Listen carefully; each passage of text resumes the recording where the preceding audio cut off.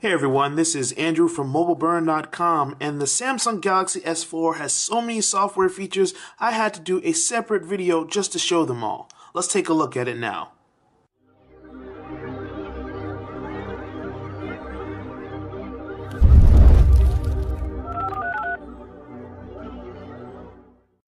Let's start with the lock screen. Once I start it up, you see the little flash of light, and that's a little thing that follows you around when you go on your finger and you swipe across the screen. You can actually edit what comes on the lock screen. So if I press and hold down, I can add widgets, I can change shortcuts, all other things. But if you want to change the text, you can go here. You can change the actual text.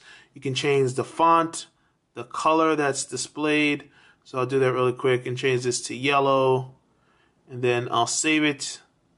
And when I go back, you see the background has changed. Also, if I want to go directly to an app, like let's say I want to launch the camera, all I have to do is tap on the camera and swipe up, and it goes there. When you go into settings for the lock screen, you can change security settings. You can change which apps appear on the lock screen for shortcuts, and you can add widgets and other things. Another great feature about the notification panel is that I have this list of shortcuts of settings that I commonly access that I can get to very easily. I can just swipe through, and the cool thing here is that Samsung has made this customizable and expanded it. So if I tap on the button in the top right corner, I can get to all of the settings that I commonly turn on and off. So if I want to turn sync back on, I don't have to go within a mountain of menus. And what's even better is that if I tap this edit button right here, I can actually change the order of the notification panel. So if you're someone who likes to vacillate between AirView now and then, you can change the order. You can put air gesture towards the top and then sync towards the top. And you can do things like that to easily get it just the way that you like and you prefer. So now that I have AirView enabled, let's test it out for a way. When I go into the email app, I can browse through certain applications, and if I hover over it, it gives me a quick preview of the email. So rather than having to actually browse through the entire message, I can just take a quick look at something, hold my finger over it, and the message will appear. Now, there are several other apps that this works with. It doesn't work with every single app that you download, but there are a few. For instance, when you go into the gallery app, okay, I hold my finger over. Oh, wait. Okay, I didn't get the thumbnail. So as you see, it's not an exact science. There will be some times when things don't quite go your way. But typically when you hold your finger over it, you get a preview of that folder. All right, let me see if this... And it works for the Picasa folders that you have stored. These aren't actually locally stored folders. Only these are the locally stored images. And it still works when you have sync with your Google Plus / Picasa images. So that's one way of seeing it in the gallery. And it actually works in music as well. So if I hold my finger over music, I can get a preview of the additional information related to that song. Let me see if this... Okay, one final thing I'll show you with regarding AirView. When you use Flipboard, now they say that they have no confirmation that there's going to be an SDK for this, but there will be third-party apps that Samsung works with in order to support AirView. And that's a cool feature because, as you can see in Flipboard, I can get a preview of the articles that I'm going to read, get more information without having to actually go within that section. So no third-party, easily to understand integration yet for AirView, but I have a strong feeling that's something that's going to arrive later. Then there's air gesture, which kind of works similar. It uses the sensor to send commands. So when I'm playing music, I'm right here. When I swipe forward, it goes to the next song. I swipe, go back. And you can see this is a pretty cool way to change your music without having to actually unlock the screen. Let's say you're driving or something, if you got it stuck right there on your dashboard, you can just do a quick swipe to change it. It also works in the gallery app. So if I want to go to the next image, all right, let me go this way. So again, this isn't the most practical thing, but if, like, let's say you're trying to just do something quick without having to actually touch it, Sometimes it works, sometimes it doesn't. If you want to be a little further away, you have to be within a reasonable distance. It's not going to work from across the room, basically.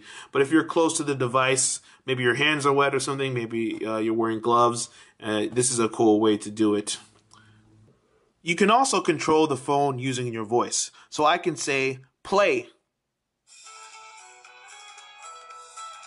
Next.